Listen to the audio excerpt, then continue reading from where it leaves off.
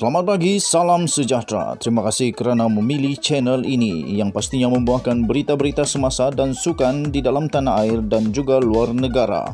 Sebentar lagi kita akan mulakan berita terkini daripada channel ini. Sila pertimbangkan untuk tekan butang subscribe, like dan share. Salam sejahtera Malaysia. Berita seterusnya dipetik daripada perainsight.com bertajuk Tun M dedah kenapa tubuh Parti Perjuang.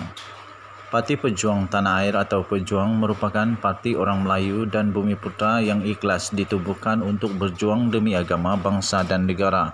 Pengerusinya Tun Dr. Mahathir Mohamad berkata, ketika ini orang Melayu sudah berpecah dan hilang kuasa gara-gara memiliki sikap tamak. Bekas Perdana Menteri dua kali itu menjelaskan pemimpin Melayu kini bukan lagi meletakkan keutamaan memberi hikmat kepada masyarakat. Sebaliknya, mereka lebih nampak peluang untuk menjadi kaya apabila menyertai parti politik. Pejuang adalah parti Melayu dan tidak macam yang lain di mana ikhlas dan jelas. Kita sedar negara ini adalah asalnya orang Melayu dan rela berkongsi dengan orang lain. Tetapi berkongsi bukan sehingga menjadi hina. Orang Melayu kini sudah berpecah dan hilang kuasa kerana tamak.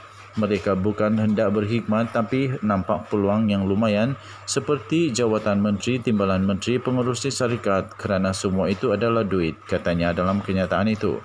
Beliau turut berkata demikian ketika berucap selepas majlis menzahirkan kesyukuran dan bacaan Yasin sempena kelulusan pendaftaran pejuang secara maya di sini malam ini. Turut hadir adalah Presiden Pejuang, Datuk Seri Muklis Mahathir dan timbalan presidennya Datuk Mazruki Yahya. Pada 8 Julai, pejabat pendaftar pertubuhan RUS telah meluluskan permohonan pejuang sebagai satu parti politik yang sah. Kelulusan kepada parti tersebut dibuat pada hari terakhir selepas Mahkamah Tinggi memerintahkan Menteri Dalam Negeri Datuk Seri Hamzah Zainuddin membuat keputusan berhubung rayuan pejuang untuk mendaftarkan parti itu dalam tempoh 14 hari. Mengulas lanjut, Mahathir menegaskan pejuang tidak akan bekerjasama dengan kerajaan sedia ada kerana ia zalim dan bergelumang dengan rasuah. Jelas ahli Parlimen Langkawi itu lagi, ini kerana sebelum ini pejuang menubuhkan Bersatu yang Berjuang dengan matlamat sama menolak kerajaan pencuri dan menolak kemungkaran. Tapi orang kita kerana nak jadi PM, Perdana Menteri, sanggup tubuh kerajaan, katanya lagi. Sekian berita, salam sejahtera Malaysia, kita jumpa lagi, bye-bye.